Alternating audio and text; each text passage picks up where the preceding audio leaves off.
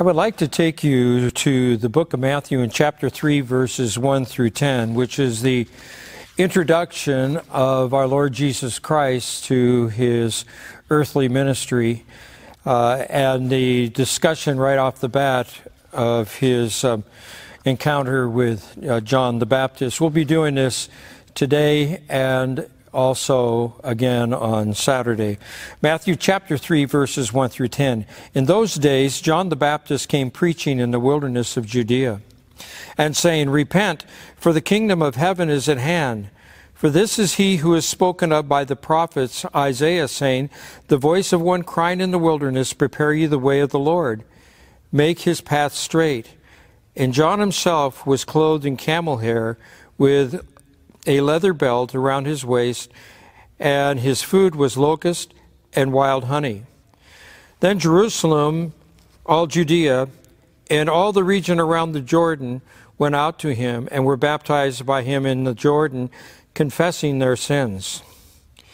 But when he saw many of the Pharisees and Sadducees coming to his baptism, he said to them, "Brood of vipers, who warned you to flee from the wrath to come?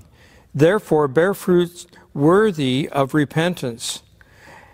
And do not think to say to yourselves, we have Abraham as our father. For I say to you that God is able to raise up the children of Abraham from these stones. And even now the axe is laid to the root of the trees. Therefore every tree which does not bear good fruit is cut down and thrown into the fire." It had been over 400 years since Israel had heard from a prophet of God. And now John the Baptist, who Jesus later called the greatest of the prophets, really the greatest of the Old Testament prophets, arrives on the scene with the same message as the major and minor prophets of the Old Testament. And of course that message was the message of repentance. Matthew chapter 3, verse 7, we see that is the case with John the Baptist.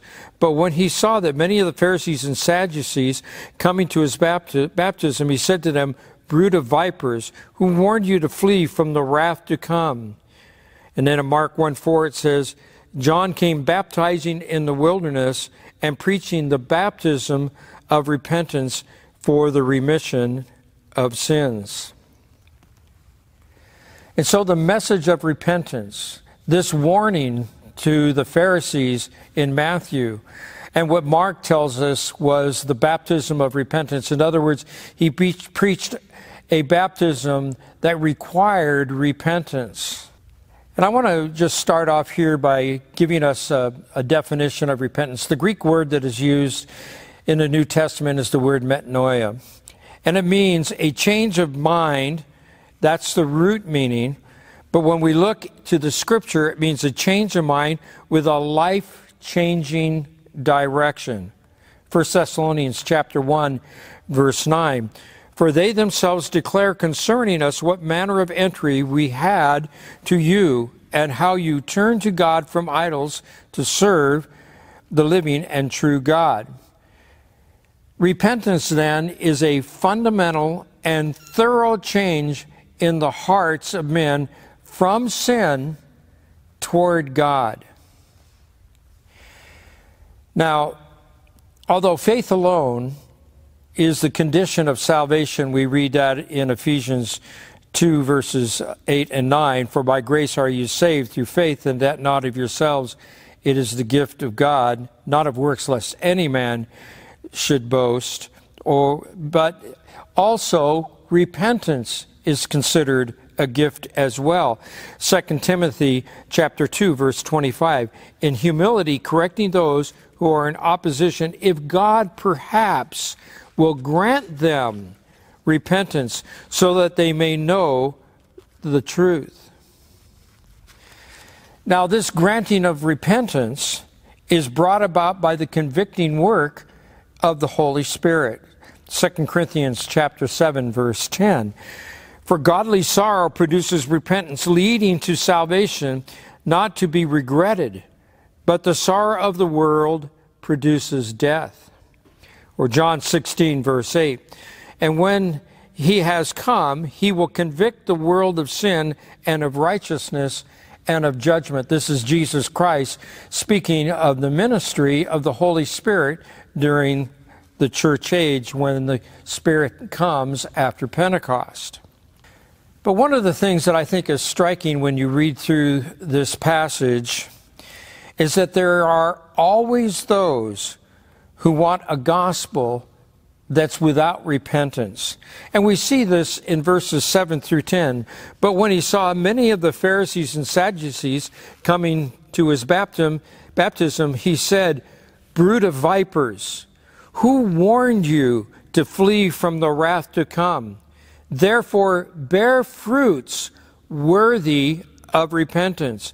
And do not think to say to yourself, 'We have Abraham as our father.' For I say to you that God is able to raise up children to Abraham from these stones. And even now the axe is laid to the root of the trees. Therefore every tree which does not bear good fruit is cut down and thrown into the fire." John's baptism, then, that we read about in Mark 1:4, and even here, this baptism unto repentance, is a baptism that recognizes that repentance from sin is essential. And this repentance and this call of repentance was because John was saying the kingdom of God is at hand. He knew that the Messiah was there. He knew that the ministry of Jesus would soon be starting. That's really not that much different than what we see today. Today, like then, there are those who like to preach a gospel that is devoid of repentance or of one's real need, which is forgiveness from sin, but rather a gospel of felt needs. Let me illustrate that. For instance, with the coronavirus going on, there are all kinds of evangelism, a lot of it on the internet, so-called evangelism taking place, where we hear things like, "God will calm your fears and bring you comfort if you would just trust Jesus." Nowhere in that message is the gospel given out. No call to repentance from sin is given in that one. Or what we hear from the positive confession movement. God will bring peace to our lives in a world of confusion. Peace is the result of a repentant spirit before God when a person repents of their sin and trusts Christ alone as their Savior. Or maybe it's like the Pharisees who came to be baptized and wanted to replace repentance for an outward religious rite or act such as baptism. And there are plenty of those that seem to think that somehow there is some sort of grace that is given, saving grace that is given at baptism. Nowhere, there is no shred of evidence anywhere in the Scripture that teaches that. It is repentance from sin and a turn to the saving work of Jesus Christ, what He did on Calvary's cross that brings salvation. And so, as Jesus is getting ready to start His ministry, here right off the bat, we see John the Baptist faced with those who truly have come out and recognize their sinfulness and repent.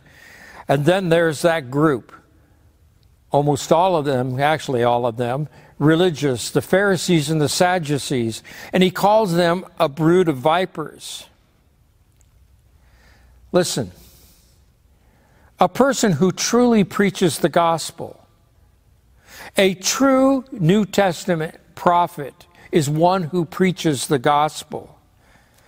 And the true gospel preacher and the message that he preaches is still one of repentance from sin, a change of mind with a thorough change of direction caused by the grace of God and trust in the saving work of Jesus Christ.